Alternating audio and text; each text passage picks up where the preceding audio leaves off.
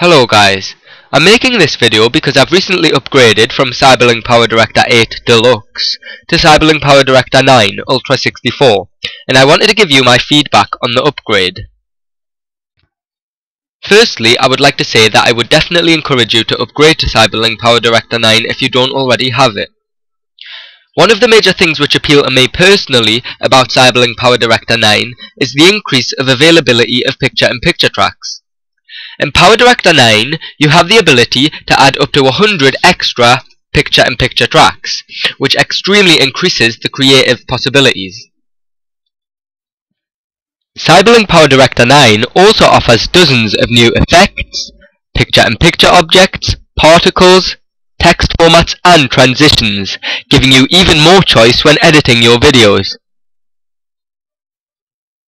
CyberLink also offers an audio mixing room, a voiceover recording room, a chapter room and a subtitle room, meaning you can do everything you want in one place without the use of third-party applications.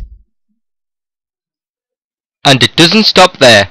CyberLink have incorporated a professional audio editor into PowerDirector 9, which disables the need to employ more than one program for the task in hand.